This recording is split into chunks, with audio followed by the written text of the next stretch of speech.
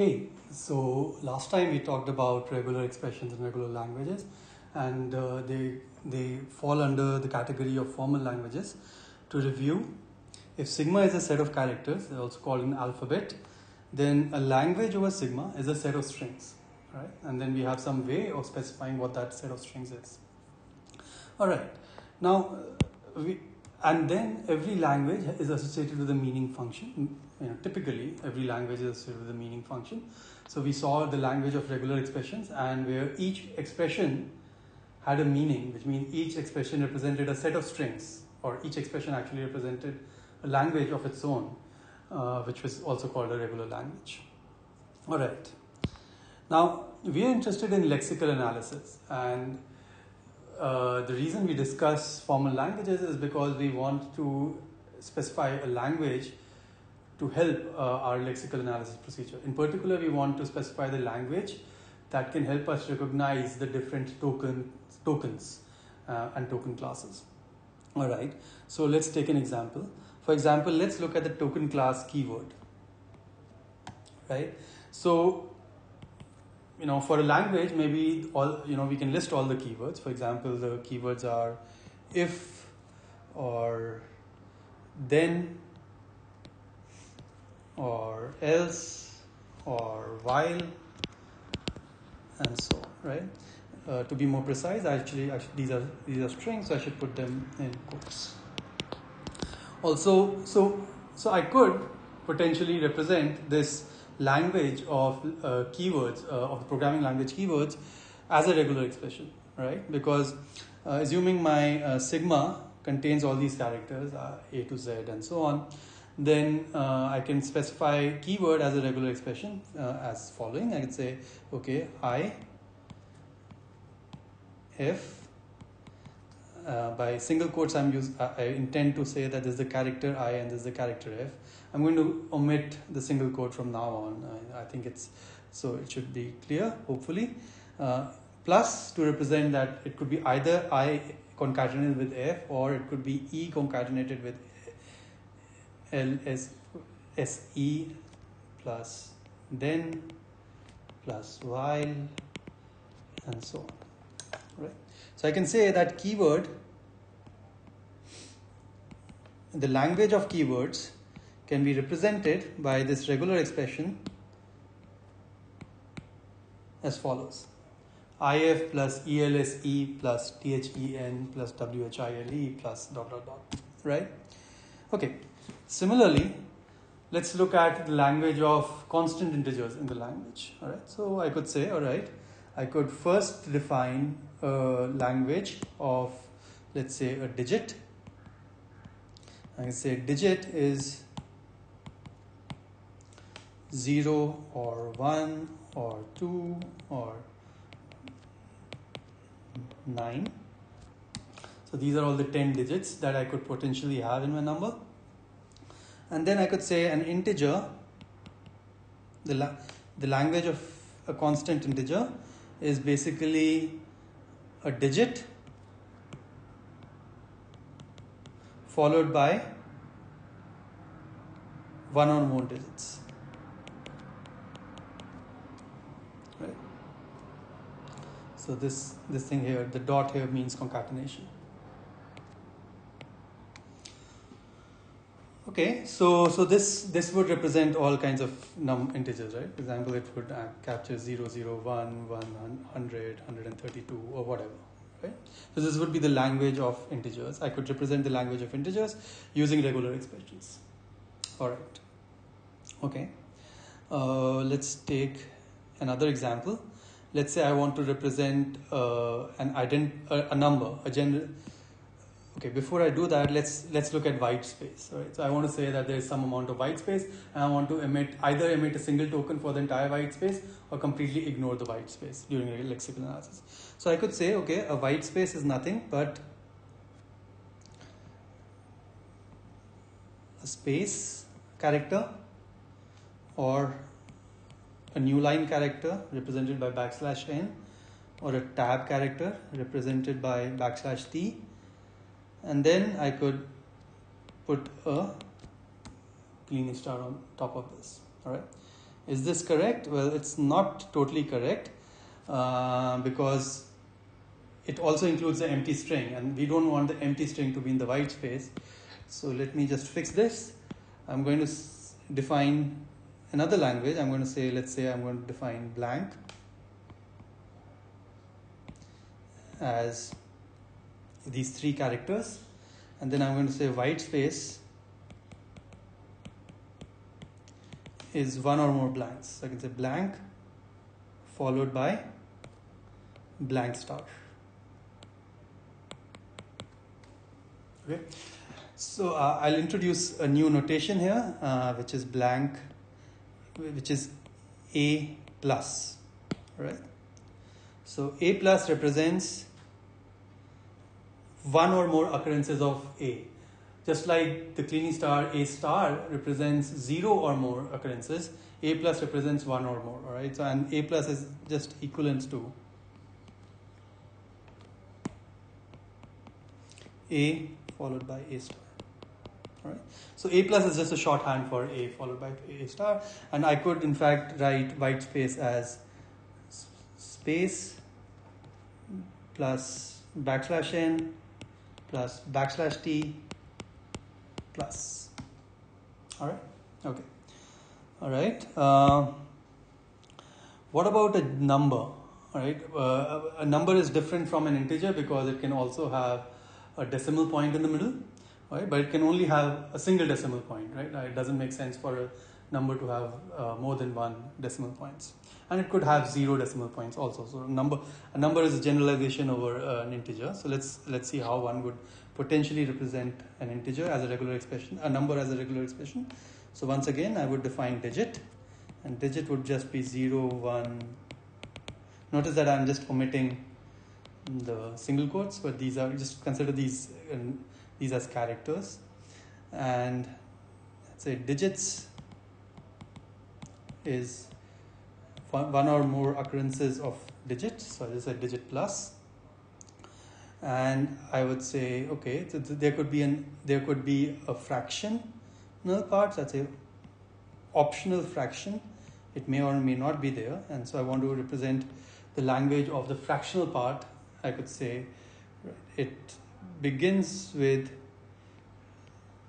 dot and then digits in 1 or more digits. And because it's optional, I also want to say that the epsilon string is also accepted by the optional fraction. This means that there was no fractional part.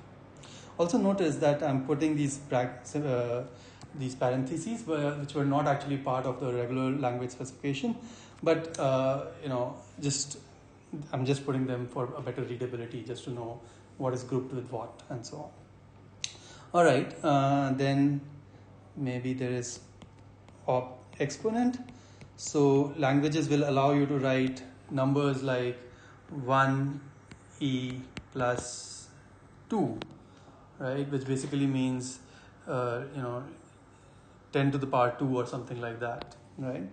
So that's possible, and that's also optional. And I could say, okay, so this is nothing but the character e to say what it's an exponent, and then I could say it is followed by either the character plus. Notice that this is the character plus and not the union operator because I'm putting it in single quotes, plus or the minus character. So I could also represent e minus something to represent division, and then I could say, or I could say, maybe there was nothing. So I could say 1e2, and even that is a nice number, right? I mean, e doesn't need to be followed either by plus or by minus. It could just be followed by a number, in which case the plus is implicit. So here I'm going to say epsilon. All right. So e is concatenated either with the plus character or with the minus character or with nothing, and it's followed by digits. So there's little space here, but I'm just going to continue it here. Say digits.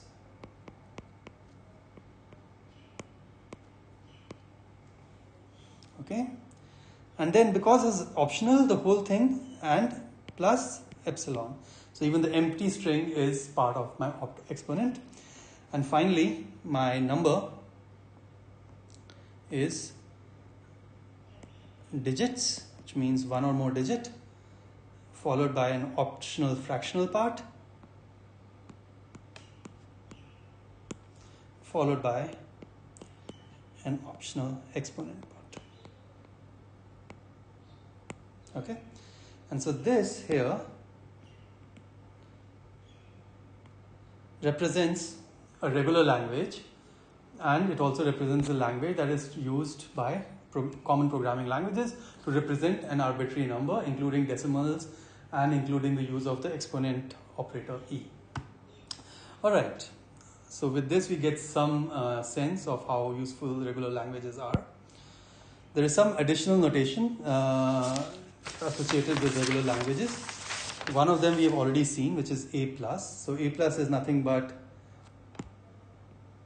A star. We already seen this. Another notation is A vertical bar B, which is just another way of saying A plus B. All right. Sometimes in some contexts we may prefer the vertical bar over the plus operator, but they mean the same thing. All right. A question mark is nothing but A plus epsilon. All right. So A question mark means either there is an A or there's nothing. Right. So that's a shorthand for A plus epsilon, and we saw this kind of a pattern appearing when we were discussing the regular language for a number, a numeric constant to be more precise. All right. Then A to Z is just shorthand for all the alphabets, small case in this case, in this example, from A to Z. And A to Z preceded by the caret character represents the complement. All right. So complement of all the characters between A and Z. All right.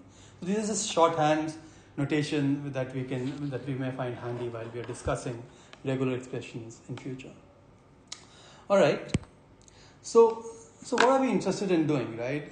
We are interested in finding out. So we have a stream of characters which represents the program, the source code program that the user has given us, and we are interested in changing this stream of characters into a stream of tokens. So how are we going to do that? Well, the idea is the following, that we are going to look at the stream of characters left to right, and we are going to identify token after token, right? So for example, we may take the first three characters and say, okay, these three characters represent a numeric constant. And so we're going to emit a numeric constant token, all right? Recall that a token is a token class, which would in this case be numeric constant, and a lexeme, which would be the three characters that we just took off from the string, all right? And we will keep doing this, all right? Now, assuming that our language of identifiers is our regular languages, just like we saw earlier, white space, numeric constants, identifiers, keywords, and so on. We will now try to develop an algorithm that would implement our lexical analysis. All right.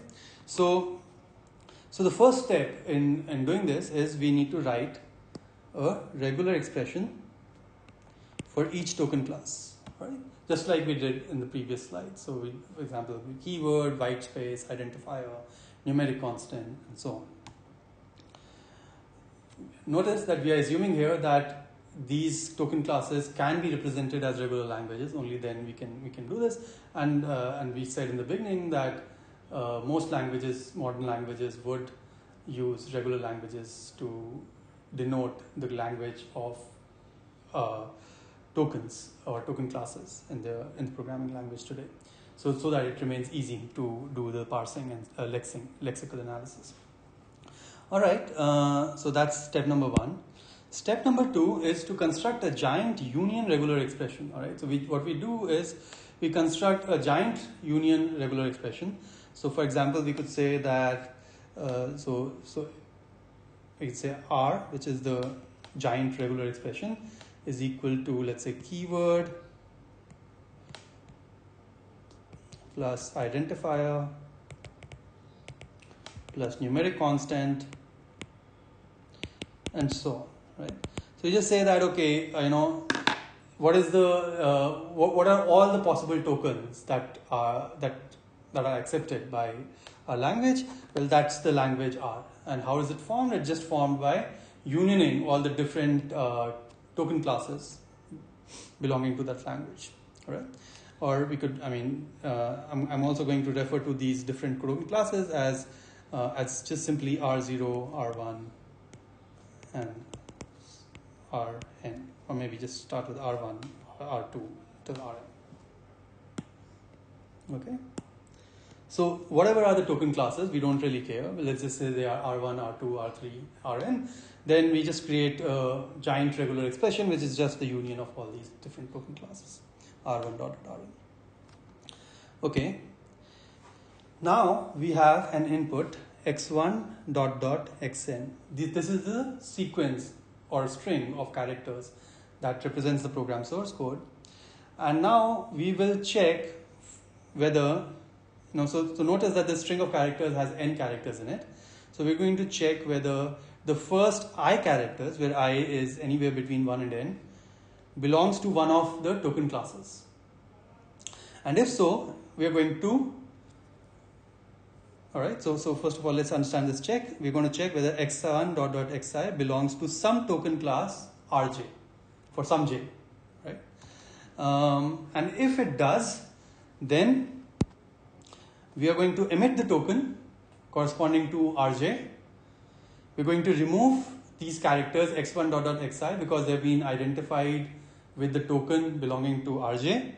And then we are going to repeat the process in step 3 until the input is fully consumed. All right, so that's our algorithm. Okay, so that sounds all right. There are a couple of unanswered questions here. First of all, how do I check whether a string belongs to RJ, right? The regular language RJ. Now we have so far studied regular expressions and the languages that they represent, but we haven't really studied how we are going to check whether a given string belongs to a regular language or not, and we're going to see that very soon. The other question is, what should be I, right? How much should I bite off from the stream of characters in one go, right? And this is related to the problem that we had, example that we had seen in the very beginning of lexical analysis. Let's say I have a stream of characters and the first two characters are greater than and equal to.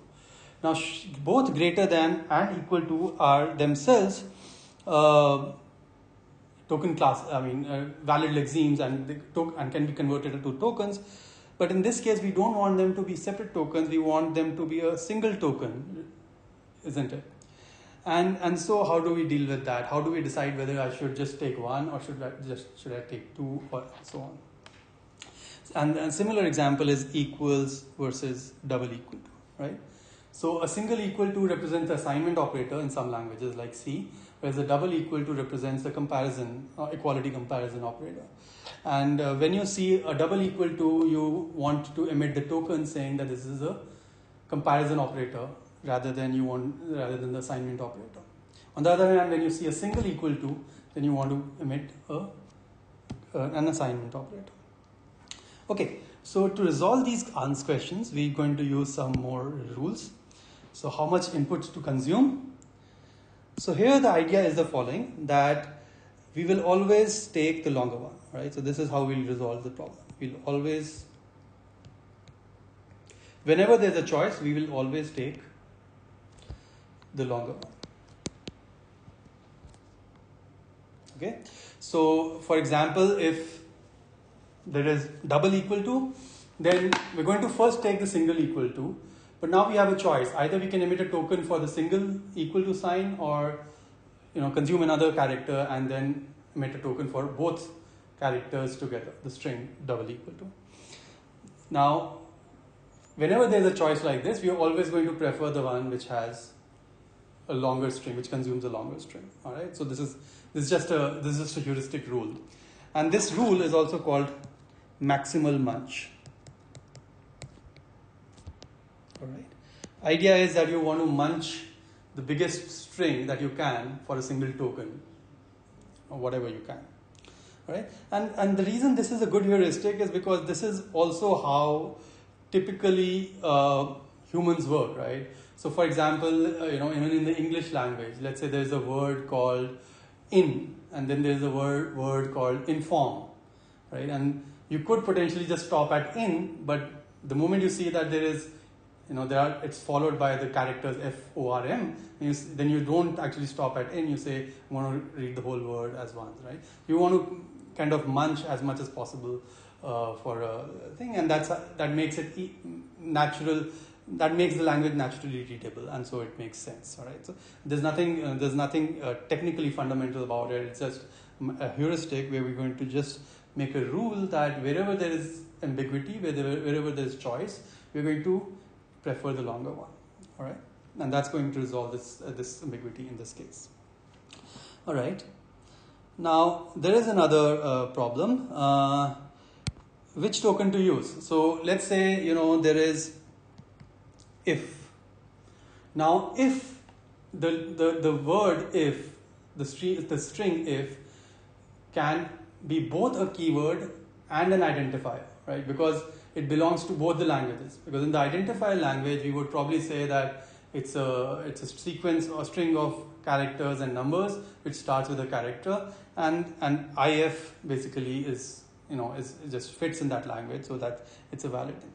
So there are two options here. Either we could go into every kind of token class and explicitly remove the ones that do not belong to other token classes. An easier and more kind of engineering friendly approach is to basically prioritize. All right, so we're basically going to prioritize token classes.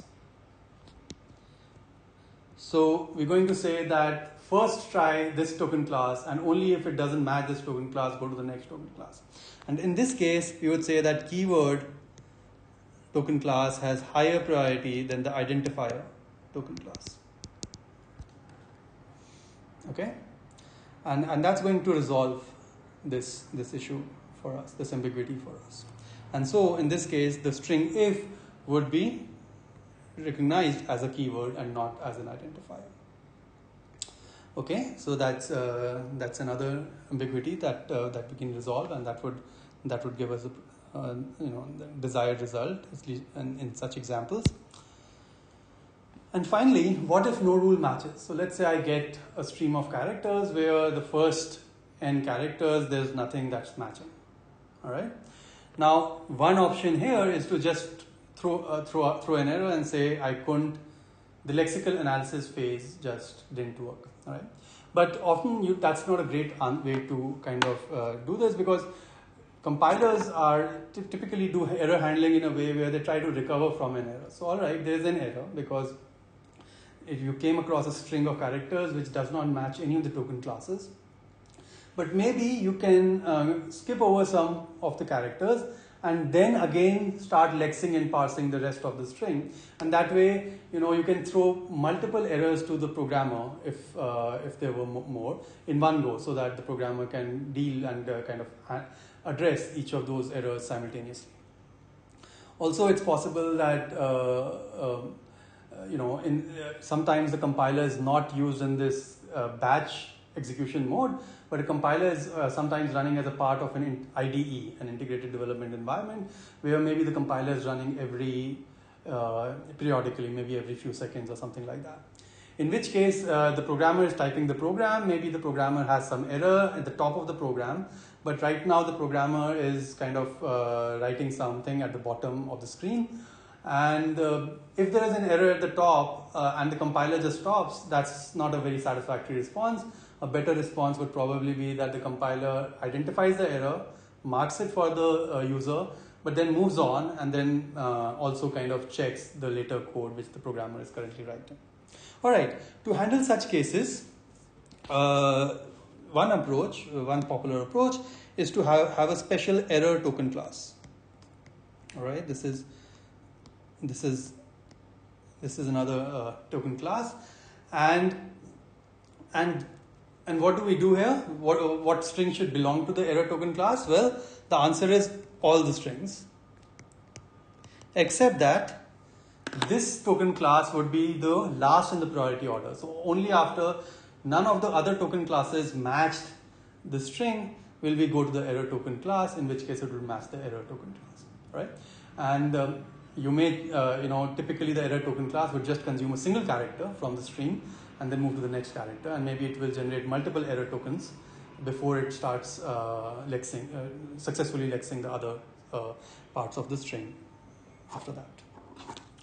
Okay, so we have some idea of lexical analysis and how it may proceed. There are still some missing pieces, like how do we check whether a string belongs to a regular language or not. We also don't know how.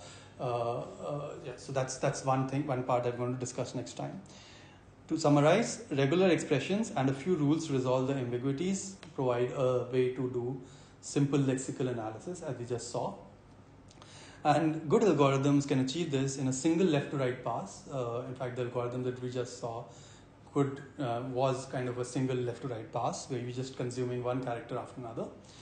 And you require a few operations per character, or maybe 2 or 3 operations, and typically these operations involve memory